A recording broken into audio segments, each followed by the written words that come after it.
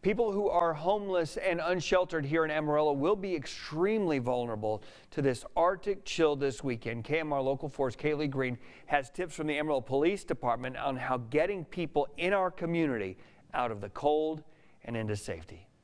The National Weather Service of Amarillo is warning of dangerous wind chills with the coldest forecasted for Monday morning. But Amarillo police will be on the lookout for those in need of shelter. There are things that we like to do to make sure our patrol officers are aware that they can take these folks to these places to make sure they have a warm place to stay. Corporal Jeb Hilton says if you see someone who appears to be unhoused, call the Amarillo Police Department. We'd be happy to come around and make sure that these folks get to the places they need to be. We don't want anybody living on the streets during these times. We definitely don't want to see anybody dying due to the fact that they don't have somewhere to go. Amarillo Housing First's Code Blue warming station is at 207 North Tyler, serving unsheltered people and their pets. The Salvation Army of Amarillo says they also have 250 beds available this weekend.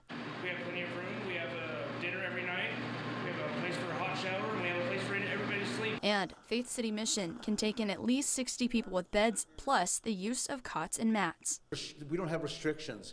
I mean, if they're out there, they want to come in, we want them in here. Corporal Hilton reiterated the importance of calling APD if you see someone in an emergency situation, because it could save a life, especially as wind chills could be as low as 5 below to 25 below zero. They've got things they can do to make sure these people stay alive during these times, and that's what we want. We don't want to see anybody going without whenever we have a place to take them.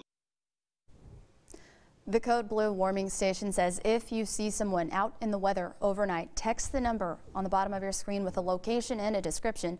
A volunteer mobile team will check on them and offer a ride to local emergency shelters or to the station. Live in studio, Kaylee Green, KMR Local 4 News. Andy.